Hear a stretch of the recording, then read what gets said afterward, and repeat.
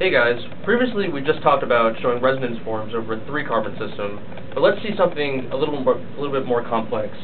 This is a beryllium ion. It's a 6-membered ring with an oxygen holding a positive charge on it. But don't let its complexity fool you. The rules you learn in organic chemistry can be applied to any molecule that you have. And here we have a positive charge right next to a pi electron system. And by your rules you know that you need to be moving towards the positive charge. So let's go ahead and do that.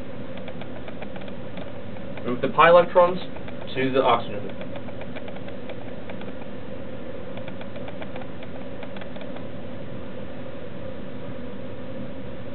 Alright, the charge must be conserved, so the positive charge jumps from the oxygen to this carbon.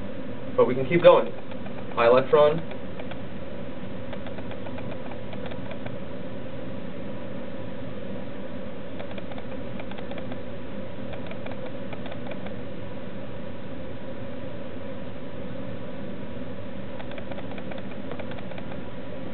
And once again.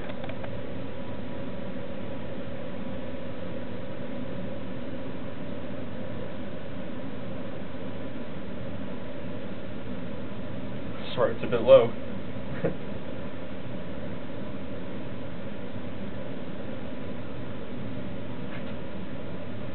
And the final step is taking the lone pair from this oxygen, one of the lone pairs, and moving it to a pi electron system.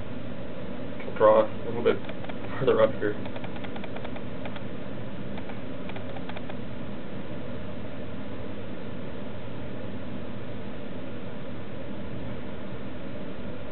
As you can see, we've come full circle now. The positive charge is once again on the oxygen, but these are not the same. In this one, the pi electron has moved over one. So we could have started not going from pi electron to lone pair, but from pi to pi. So to go from this resonance form to this one, we could have done this instead.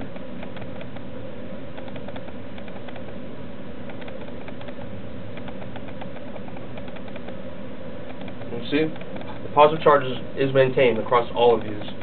Now, we can use these resonance forms to determine reactivity. Looking at the original structure, we can tell that this carbon is slightly positive, as is here. This carbon is slightly positive from this one, and this carbon is slightly positive. This will come in handy when predicting reactivities later on in the semester.